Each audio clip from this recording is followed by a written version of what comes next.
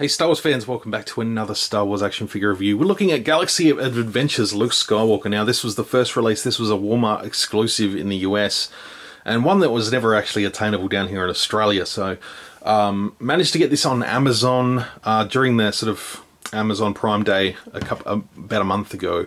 Ended up with free shipping. It only ended up costing me about 17 bucks. So I was really happy to finally add this one to the collection. I've been after it for a long time. Been hoping for the next couple of waves to sort of show up down here, but it hasn't been so. So yeah, really happy to add this Luke to the collection. And they have since re-released it to a point where he doesn't have the sort of robes on the outside, the tunic. But I'll show that afterwards. Now I don't have the packaging. I did get this a few weeks ago, so he's sort of just been on my display shelf, and I'm only getting around to reviewing him now. So his lightsaber, I don't know, I just really like the design of these characters. I've got a few of them now. I'd love to get a few more. Mando's a hot ticket item that I'd love to get. Darth Maul looks great as well. But here's his lightsaber.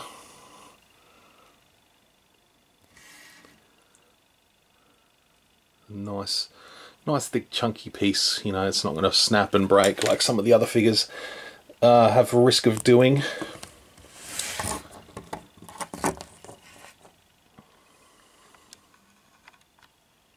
So there's the face sculpt. I think it's just a fantastic interpretation of the character into sort of this animated style. I just really dig it.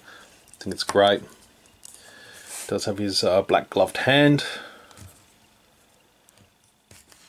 Nice shiny black boots, which is cool.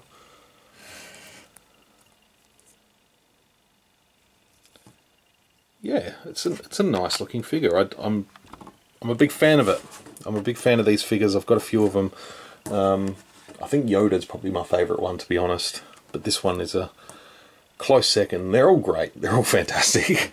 So what you can do with this one is, let's see if I remember what side to do it. So you're going to have to pop off his head. So it does sort of separate. Slip down over the side. And here you get the nice white panel on his shirt from the final jewels, so you can have him displayed like this as well. And this is basically the version that's just come out in one of the recent waves, just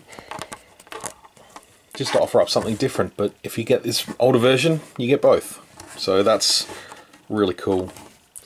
And it does have some weird, you know, they've all got like a sort of a gimmick, you know, it's just got to flick up, and I think that's it. Just a flick up spring. But yeah, still sort of articulationable, if that's even a word. If not, it is now. Thank you. I invent words here on YouTube, which is always good when you can invent a new word. Articulationable. So you can still hold the blade with two hands. Nice sort of close grip as well.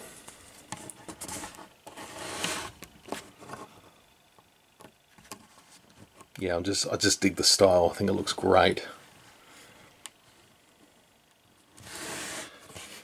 But yeah, articulation, ball jointed head, shoulders, elbows, just swivels the wrists. Got those sort of leg joints, single joint in the knee, and yeah, a bit of a rocker joint in the ankle, the pivot. So that's good. Good to have Luke posable to make some badass moves.